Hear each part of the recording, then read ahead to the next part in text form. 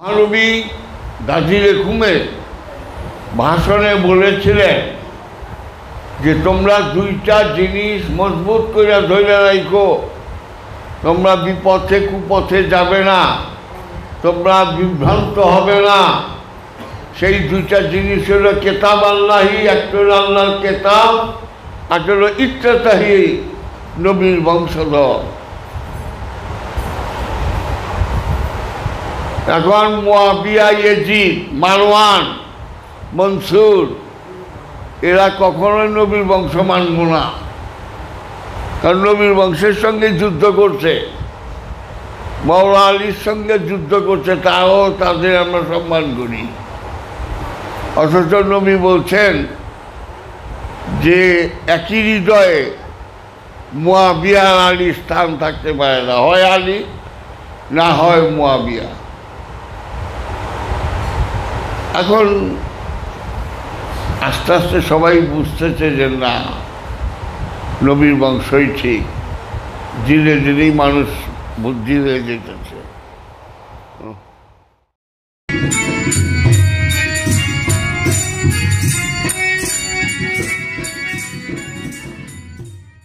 বিসমিল্লাহির রহমানির রহিম।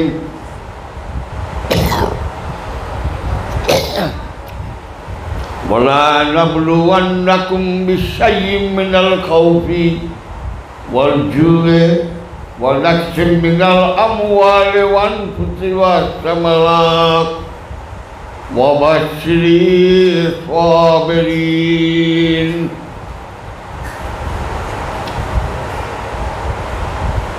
মহানবী গাজীরে খুমে যে ভাষণ দিয়েছিলেন, সেই ভাষণের মধ্যে একটি মূল্যবান কথা ছিল। মহানবী বলেছিলেন যে তোমরা কখনোই বিপথে যাবে না, বিভ্রান্ত হবে না, তোমরা দুইটা জিনিস মজবুত করে ধরে রাখো, শক্ত করে ধরে রাখো। একটা হলো কিতাব আল্লাহি, আল্লাহর কিতাব, আর হলো ইত্তেতাহি নবীর বংশধর।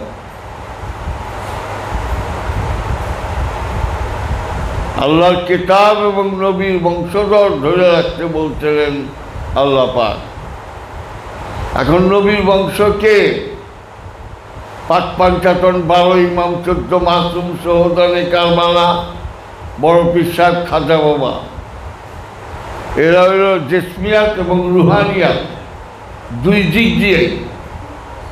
বড় পীর সাহেব ইমাম মুসা কাজেম দিয়া, খাজা গরিবে নওয়াজ ইমাম আলী রেজা দিয়া। সুতরাং তারা নবী বংশেরই।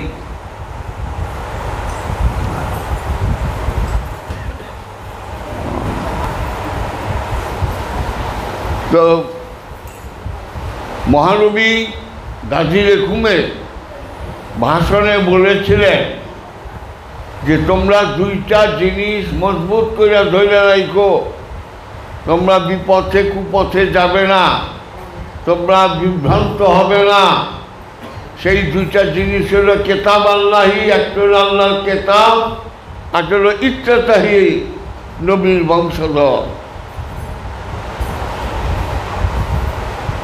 এখন মুয়াবিয়া, ইয়াজিদ, মারওয়ান, মনসুর এরা কখনোই নবীর বংশ মানব না, কারণ নবীর বংশের সঙ্গে যুদ্ধ করছে, মাওলা আলীর সঙ্গে যুদ্ধ করছে, তাও তাদের আমরা সম্মান করি।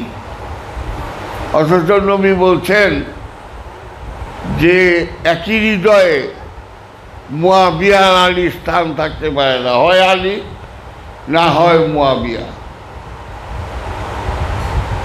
এখন আস্তে আস্তে সবাই বুঝতেছে যে না, নবীর বংশই ঠিক, ধীরে ধীরেই মানুষ বুদ্ধি হয়ে যেতেছে।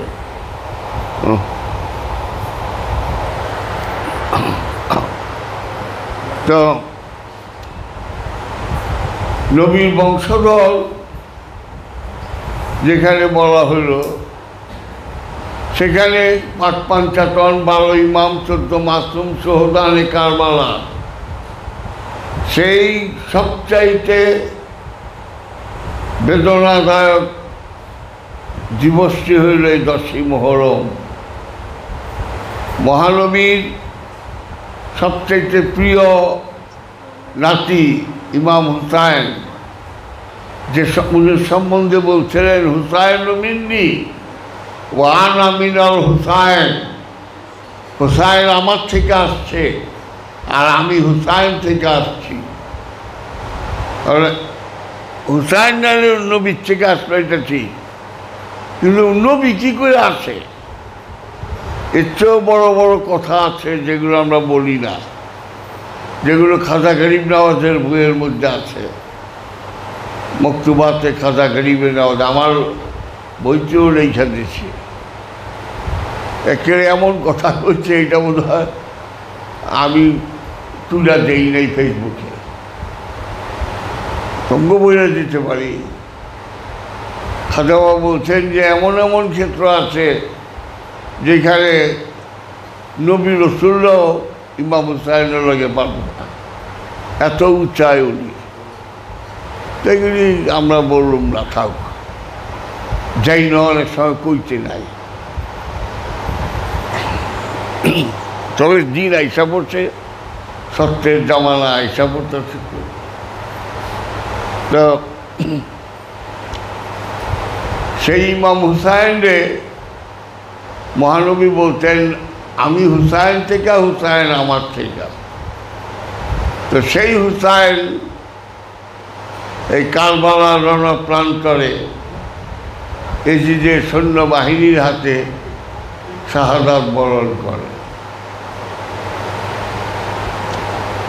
কি নিষ্ঠুর প্রকৃতির ছিল! মানুষের ক্ষমতা মানুষকে অন্ধ করে দেয়, যে অন্ধের জেল আমরা এখনো টানতেছি। এখনো আমরা ডাইডে চেলে খিচুড়ি পাকিয়ে বলাই। এই দিক দিয়ে শিয়ারা ভালো, শিয়ারাকে ক্লিয়ার বুঝিয়ে দেয় যে এইটা আওলাদের রসুল, এইটা না। তো কি শিকুম কও, শিকুমটা কি? ইমাম হুসাইনের সম্বন্ধে সত্য কথার জায়গায় মিথ্যা বেশি হয়ে গেছে। এই 10ই মুহররম যাতে আমরা পালন না করি, মুসলমানরা যাতে না কাঁদবে, তার ব্যবস্থা করে গেছে উমাইয়ার আব্বাসিয়া রাজবংশ, আগে ঠিক করেছে। তারা এই 10ই মুহররমকে ফজিলতের দিন বলে, এই 10ই মুহররমে বলে আদম হাওয়ার তওবা কবুল হয়েছে। বোঝা? এই 10ই মুহররমের যে নূহ নবীর বন্যা শেষ হয়েছে, এই 10ই মুহররমের যে ইব্রাহিম নবী আগুনের কুণ্ডু থেকে বাঁচছে, এই 10ই মুহররমের দিন আইয়ুব নবীরে কিরায় খাইত সেখান থেকে বাঁচছে, এই 10ই মুহররমের দিন ইউনুস নবী 2 মাছের পেটের থেকে বাঁচছে। কত রকম কথা সব এই 10ই মুহররমে। আর হিজরি সনিত হয়েছে 1500 বছর হয়নি। এই 10ই মুহররম 2500 নবীর জন্মদিন, এক নবীর নামও কেউ জানে না, গুল মেরে দিছে আগের দিনে। আগের দিনে তো সবচেয়ে পুরানো ক্যালেন্ডার হলো গ্রেগরিয়ান ক্যালেন্ডার, 2019 সাল। এই যে এইটা, এর চেয়ে পুরানো তো নাই। আর আরবি ক্যালেন্ডার 1000 বছর হয়নি। তাহলে এত আগের প্রাচীন নবীরা ঠিক 10ই মুহররমে তাদের ফজিলত প্রকাশিত হয়েছে, তারা জন্মাইছে, এই দলিল পাইল কোত্থেকে? আমগো বলে আমরা তাই করি, বুঝলা?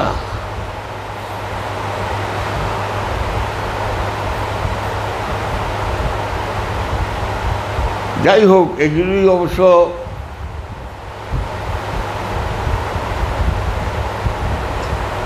ইসলামের ধর্তব্য বিষয় না, তবে আমার ধর্তব্য। কারণ এই মাতমরে পালন না করবার জন্য উমাইয়া আব্বাসীরা বহু চেষ্টা করছে এবং কিছুটা সাকসেস হয়েছে। এর মধ্যে আবার ওহাবিরা অগলগে আছেন। 10ই মহরমে খিচুড়ি পাকিয়ে পারবো না, 10ই মহরমে এইটা করা পারবো না, ওইটা করা পারবো না, কত রকম ফতুয়া বাইর করে। অথচ এই বাংলাদেশ একদিন শিয়াদেরই দেশ ছিল, কয়েকশো বছর শিয়ারা শাসন করে গেছে। নবাব সিরাজউদ্দৌলা শিয়া, মীর জুমলা শিয়া, নবাব আলী বদ্রিকা শিয়া, ঝেসুটি বেগম শিয়া, শওকত জং শিয়া। বুঝা বাবা, শিয়ারা যুদ্ধে ধর্মের উপরে ফেকাবাজি করে না, শিয়ারাগিরি করে না। কুস্তি যারা আছে তাকে মুখ তারা তা প্রায় কেউ কয় না আমাকে যা হোক, তা প্রায় কয়।